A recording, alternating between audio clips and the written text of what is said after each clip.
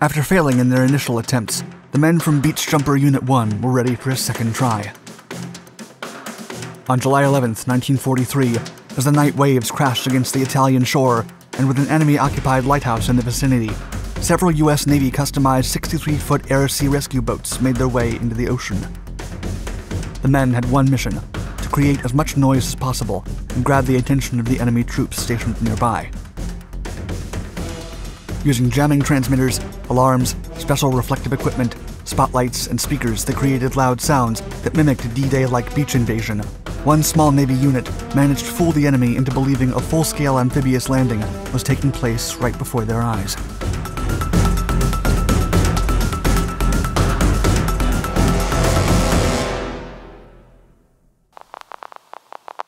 The art of deception. Navy officer Douglas Fairbanks Jr. was a lifelong fan of ships and coveted an illustrious nautical career. However, with little to no experience and no university degree, the established Hollywood actor resorted to his lengthy list of high society contacts. After writing to his longtime family friend, British Chief of Combined Operations Lord Louis Mountbatten, the royal family member welcomed the American and his staff as a liaison officer to learn about their commando operations. Once in Great Britain, Fairbanks took part in the observation, planning, and execution of the commandos' raiding parties, diversions, and deception operations. After learning about explosives, camouflage, and the operation of specialty landing craft, he participated in pajama raids, dangerous combined ops nighttime, cross-channel hit-and-run assaults on German outposts. Fairbanks was enamored with the military art of deception, and when he returned to the U.S., he presented Admiral Ernest J. King, Commander-in-Chief of the U.S. Fleet and Chief of Naval Operations, with an idea for a unit that would be specifically trained for tactical cover, diversionary, and deception missions. On March 5, 1943, King formally authorized the recruitment of 180 men for the program. As a lieutenant, Fairbanks did not possess enough rank to command the unit, so Admiral H. Kent Hewitt, then commander of amphibious forces and all U.S. naval forces in Northwest African waters and the Western Mediterranean, was selected to lead the new endeavor. Beach Jumpers. On March 16, 1943, the first volunteers arrived at the amphibious training base in Virginia. According to the Navy announcement, the men were signing up for a prolonged, hazardous, distant duty in an ultra-secret project. In order to qualify, volunteers had to be resistant to seasickness, have experience with small boat handling and operations, basic electrical knowledge, and celestial navigation proficiency. These special warfare units' primary mission was, according to the Navy, quote, to assist and support the operating forces in the conduct of tactical cover and deception in naval warfare. The volunteers had a deception equipment kit put together to carry out psychological warfare missions, including a multi-component heater consisting of a wire recorder, amplifier and speaker, jamming transmitters, and naval balloons with strips of radar reflective window attached to them. With this technology, a few dozen men could simulate large amphibious landings, making the enemy believe that they were a massive 70,000-man amphibious landing force, when in fact the units would be a safe distance away. Meanwhile, the actual attack troops would begin their operations somewhere else. Over 2 months, the first volunteers learned about boat handling, seamanship, ordnance, gunnery, demolition, pyrotechnics, and meteorology. And on May 25, 1943, Beach Jimper Unit-1 was officially commissioned. It was the first of 9 organized units during World War II. The official story states that the Beach Jumpers got their name from their ability to quickly hit the beach and cause confusion with the harassment and deception operations. However, others believe that the nickname originated when a scientist working with the Navy described the unit's purpose as, quote, scare the bejesus out of the enemy. The derived term BJ factor was constantly used in the unit's planning from then on, leading to the inspiration for the Beach Jumpers' cover name.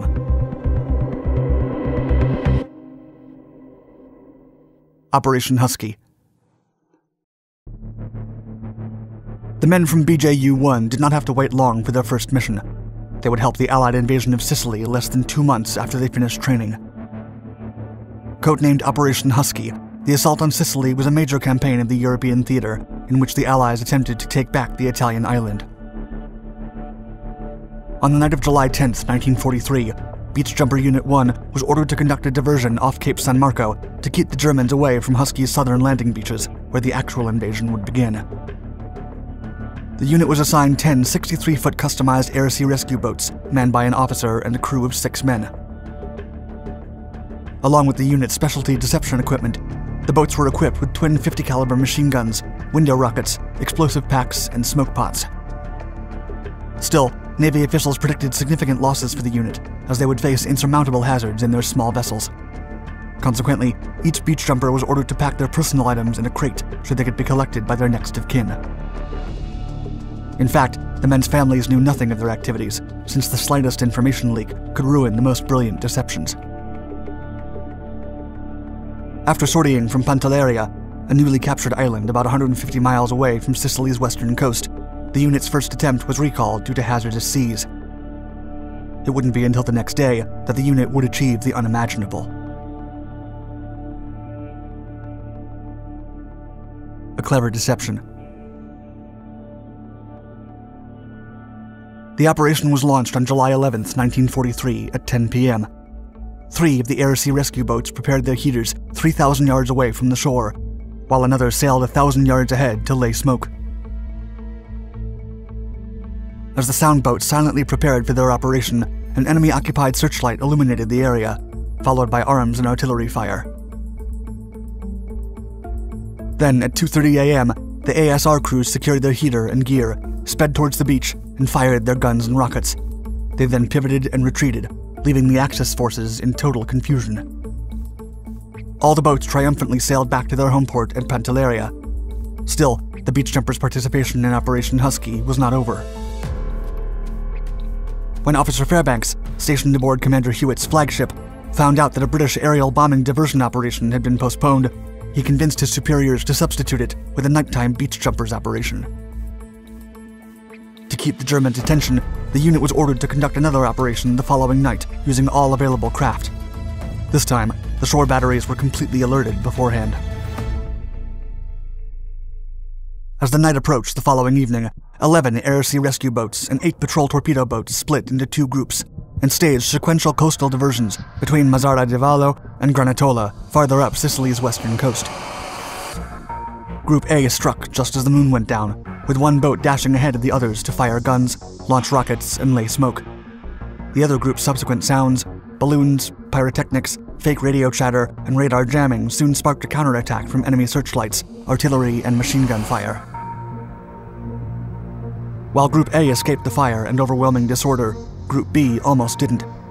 Before they could even begin their nighttime operations, shore batteries had targeted them with accurate radar-controlled heavy fire. Ultimately, Operation Husky was significantly helped by the mental uncertainty generated by the diversions and deceptive operations. With the beach jumpers' participation, an entire German reserve division stationed in the west stayed in place, as the actual Husky invaders secured beachheads well into the south and east.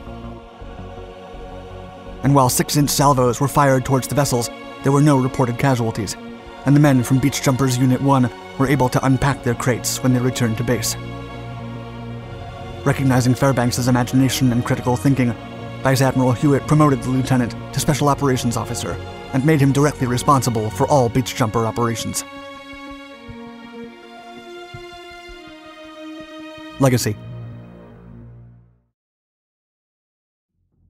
Through the remainder of World War II, a total of 11 beach jumper units lived up to their name in several worldwide mission deployments. All throughout the theaters, the beach jumpers assaulted and raided beaches, creating as much chaos and commotion as possible for the Axis forces, deceiving and harassing them wherever they went. In 1944, 3 beach jumpers units received the Presidential Unit Citation for their involvement in the Allied invasion of southern France during Operation Dragoon.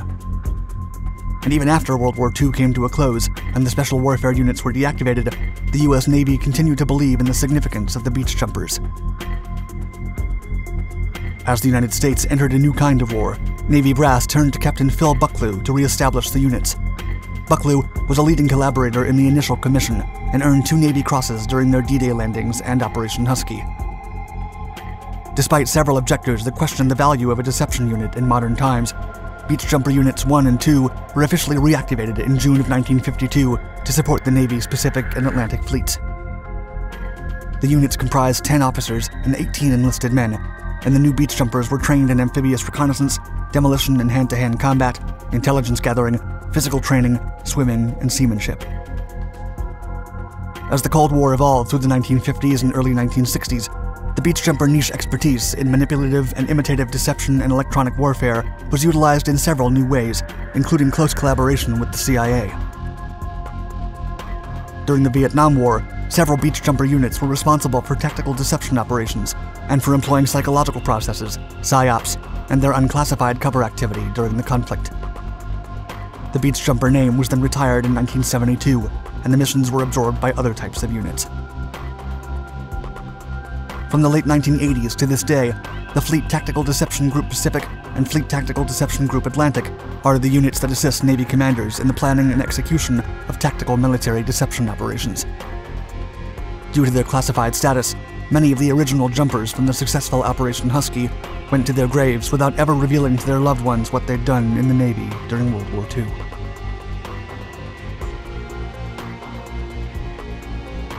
Thank you for watching our Dark Docs video. Before you go, please share your thoughts on the beach jumpers in the comment section below. And for more history-based content, don't forget to subscribe to all of our Dark Documentaries channels. Stay tuned.